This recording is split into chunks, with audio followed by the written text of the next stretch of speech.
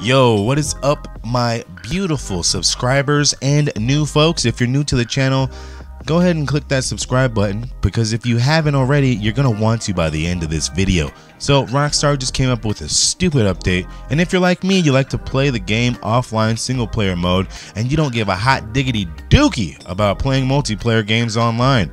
So what I did was, before the update took hold and destroyed my life, I went ahead and I just went to my GTA 5 directory and I copied the GTA 5.exe file, and I saved it for backup for moments like this. So of course, once the update was complete, I launched the game, and what do you know?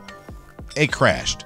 So I just went ahead and replaced the old GTA file that's in this folder. Or actually, this is where the new folder file was, and then I made a zip where I've got the old file, and I've uploaded that to Google Drive, and I'm gonna leave a link down in the description for you beautiful GTA 5 gamers to download at your own discretion and leisure.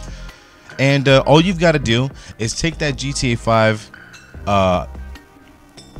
exe, go on over to your local disk, program files, Epic Games, GTA 5, and all you got to do, folks, is simply drag it right up in here. You'll notice the date is from August 16th, 2020, and it's about 52 megabytes. That's all you've got to do if you want to enjoy mods and you don't give a hot diggity, hot stinky caca doo-doo about playing online. I'm your boy Very High.